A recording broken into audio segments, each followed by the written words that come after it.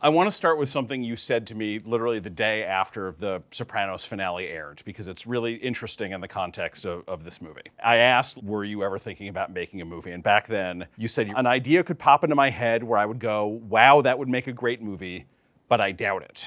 So I'm wondering at what point the idea popped into your head that made you go, okay, this is going to be a great movie. In the second season of the show, I think, the Writers Guild arranged for me to be interviewed by Tom Fontana. I don't get it, but one writer interviews another. And during that interview, Tom said he thought it would be interesting to do a story in Newark, in the old days, about Johnny and Junior.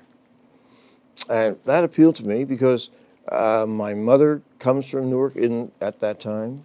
My parents met in Newark at that time. And so I used to go down to the Italian section of Newark with my mother. Every Saturday, she'd drag me down there while she shopped for Italian food, groceries and stuff. So, yeah, that kind of appealed to me.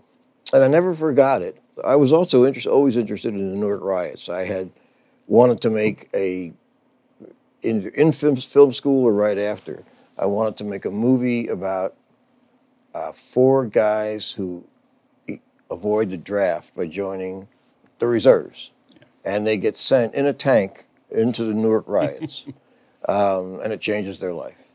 But I never did it. But anyway, all those things sort of combined into an interest in Newark for me. I felt I had some esprit of the place or something. What really happened was Toby Emmerich, who was the head of New Line at the time, from the very beginning, in the early 2000s, kept pursuing me to do a Sopranos movie. And then finally, he was head of Warner Brothers, and I had done something that I had done a miniseries script for HBO, which they wanted to do, but on a cheesy budget. And I refused to do that, and I turned that down. And so this came along, and I thought, okay, that was it. You're very protective of the legacy of the show. Is that fair to say? Yeah. All right, so, because people have asked me since this was announced, well, why is he doing this? And my response has always been, David cares about the show. He wouldn't do it if he didn't think it was a good idea.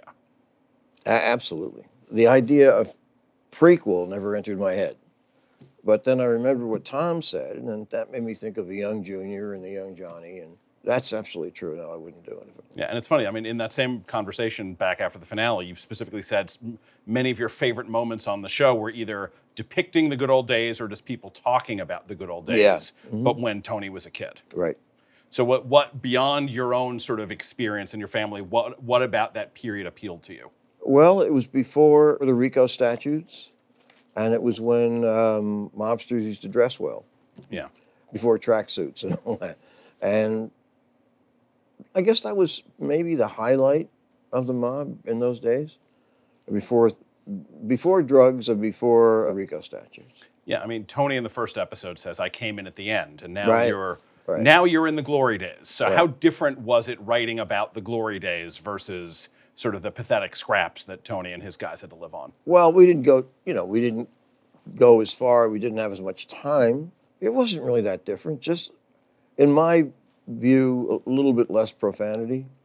I figured, as I recall those days, not my age, when I was 18, 19, in the beginning of the 60s, everything was fuck, fuck, fuck, fuck, fuck.